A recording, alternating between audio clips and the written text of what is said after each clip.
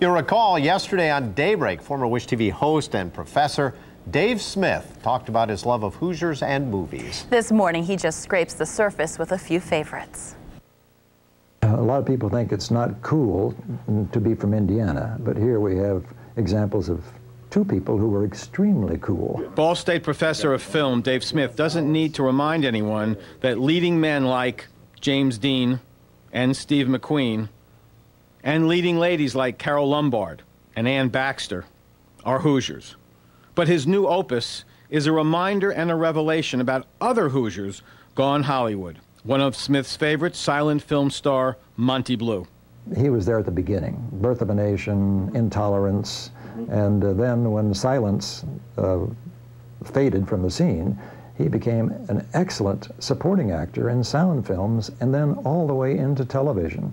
Smith's book has a lot of trivia, but it's not trivial to Smith, like the Kokomo Cowboy. William Everson, who is an expert on silent film, said that Tom Sanchi is the first recognizable villain in the history of motion pictures. Smith shares a story about another favorite, Red Skelton, who once visited Wish TV when Smith did a movie show here. And I was walking back to Master Control and went by this little room where the engineers all go in and have their lunch that they bring from home. And here was Red Skelton sitting on the couch in between these engineers, and they were all having lunch together out of the engineers' sacks, and he was just talking up a storm to them, and they were delighted.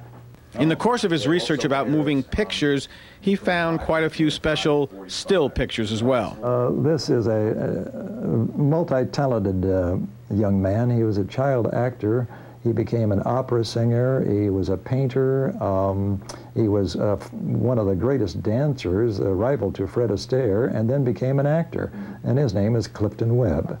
And finally, we had the first Tarzan, Elmo Lincoln from Rochester, Indiana, and then Jim Pierce from Franklin, Indiana, and then Denny Miller was the last of the Indiana Tarzans, and he has achieved fame lately as the Groton Fisherman. Never say that Hoosiers in Hollywood weren't swingers.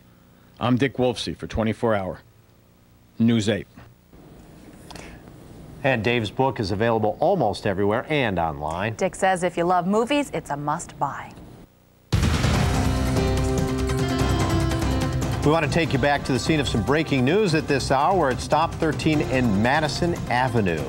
Authorities there found a motorcycle and a helmet found near a retention pond. And the situation now, IFD dive team has been called in and they're going to search that water there. We understand also Franklin and Perry Township crews are also on the scene. As you can see around that retention pond, the dive team getting ready to go in there to